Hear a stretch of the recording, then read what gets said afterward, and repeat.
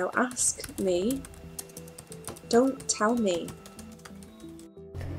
Our webcam model is someone who... I'm sorry, I don't know how to define it. Welcome to Generation XXX, where privates are public and extreme is the norm. The sex industry has infiltrated the mainstream in the digital age. I asked 3 young girls about their lives as cam models. Of people who are kind of otherized in day-to-day life, in the day-to-day world, they can act out certain parts of themselves online that they wouldn't necessarily be able to act out, like, you know, if you're not heterosexual, if you're not cis-sexed, if you're not anything like that. You can find kind of a shelter online where you can be in a community acting a certain way that you might want to act in real life, but you don't have the resources to. I don't think there's anything wrong with that anyway. I got into webcamming when I was in college, and I put my all into it, and I made it a business, and I enjoy it. I always say that if you start webcamming and you hate it, it's not for you, and you're not going to make any money. If you hate it, you won't excel, because your attitude will show. Don't tip me if you don't like me, if I'm not the girl for you, if I'm not entertaining enough for you, if I'm not interesting enough for you. Don't tip me. You know, go and talk to a different model. I'm absolutely fine with that.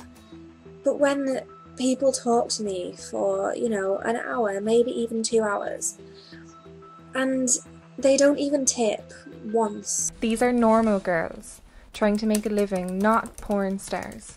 Students, mothers, daughters, sisters, but the relationships they have with clients can be dangerous and is very different to real life. I did have this one guy who kept telling me he loved me, and he kept giving me loads and loads of money, and he was giving me like hundreds of dollars, like to do things, to buy cars and stuff like that, and all he wanted was pictures just of me, and he wanted me to just talk to him all the time. And like, I mean, I was just playing a role, you know. I didn't have a serious relationship with him, but he did. Like, you don't have real relationships with these clients, in my experience anyway. I mean, there's one guy that he's never ever spoken to me ever, but he's in my room all the time. And he always just, if someone wants a group show on MFC, like 3 or more, and he always like requests a group show, but he's never spoken to me, and it's just odd. Physically it can be really draining, because you're just like having to, like, you know, physically, like your vagina and vulva can get like exhausted, you can get overexerted, and like it can be sore, you can get like bleeding and cuts and stuff like that. And emotionally it can also be exhausting, because like, you know, you people like can come on just to insult you in a public room and stuff like that, or people can, you know, like stuff like oh, you stupid whore, like you fat slag, you know, all of this stuff. And then that can be really like, you know, maybe at the time it doesn't affect you, but afterwards it can. Or you are seen as an object and a service, not a human being. Yeah, there we go. Because it's really expensive stuff. Like, I mean, you know, I'd get like €100 for 15 minutes, 10 minutes. Like, a lot of times the sites will take a cut out of it if you're doing it from on the site. I mean, I don't feel like the amount of physical like work that you would be doing to work in somewhere like McDonald's, or, you know, to work in a deli, and that I have done, and then like after tax and stuff like that, the amount of money I'd get versus the amount of work I do now on my own schedule, it's pretty you know, after all you realize that your labor is worth a lot more than maybe what you're being given. I got all into it when I was in college. I graduated. I have a bachelor's of science in psychology, but I make triple what I would using that degree in the webcamming business. Granted, I'm sure overall I could build my way up and make that money, but I have a family to support or help support along with my husband. And it's just, I'm 29 years old. I'm not really, it's not something I want to do right now in my life, is to try to start a career when I've already made a business already for 5 years. Camgirling began with Jenny Cam in 1996, a conceptual artist broadcasting herself 24/7 on her blog, sometimes nude, sometimes eating, but mostly discussing her romantic relationships.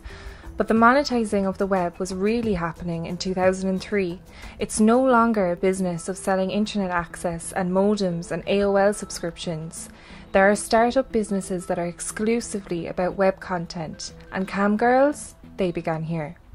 The only thing would be privacy or physical safety concerns from, like I was talking about, these people who like seem like they're coming like to get you kind of attitude. I mean, if someone like that came after me, but I don't think that really, I don't know how often that happens. I don't think that happens very often. It's complicated because there's a lot of implications with the idea of sex work and stuff. And like as if it's like one big blanket term, like yeah, technically what I do is sex work. I put a lot of sweat, blood, and tears into camming. A lot of people have a misconception that you can just sign up on a website, log on, and you're gonna make tons of money. Nope, sorry, I'm here to tell you it does not work that way. It's all a completely different, it's a completely different playing field. But yeah, it probably didn't make a lot of sense. The old school cam girls didn't get naked, and they rarely even had cams. We are now 22 years into the World Wide Web. That's like from Elvis to the Sex Pistols, or Chuck Berry to Hotel California. The secret diary part of the internet today, the equivalent to Zines or underground radio, is lost to a sexualized commercial framework. And life online has real impact on real people.